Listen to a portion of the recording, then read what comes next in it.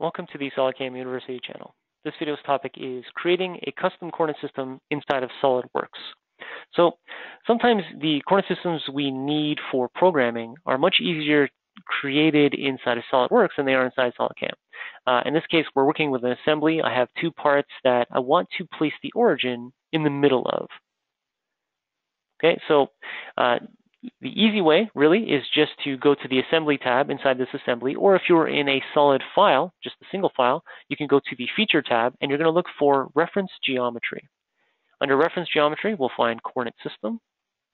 And the coordinate system creation is similar to what we see in SolidCAM. We're just going to start with an origin. So I'll just click on Origin, and I've sketched that point right there. That's where I want my origin to be. And then we have to set up the X, Y, and Z axis.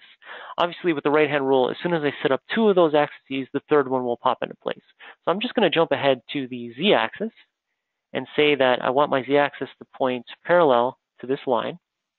You can see that it's parallel to that line. I'm going to flip it around using this reverse button. And then I'm going to jump back to the X axis and basically say I want my X positive to be in this direction.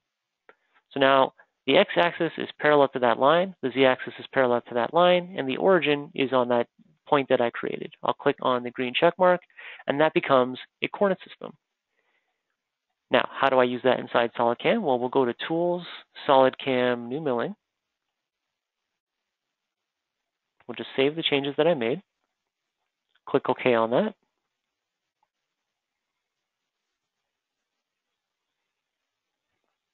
Okay, and we'll go to the Coordinate System Manager.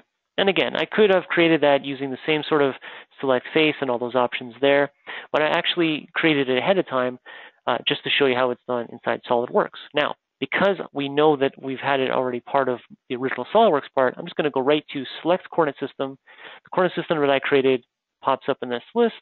I click on that. It automatically knows the X, the Y, and the Z direction because I defined them inside SolidWorks. Click the green check mark. And that becomes my Mach 1, position 1 automatically.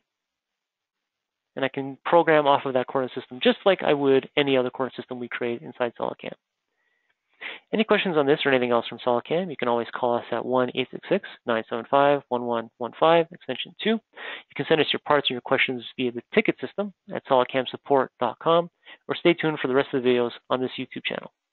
Thanks for watching.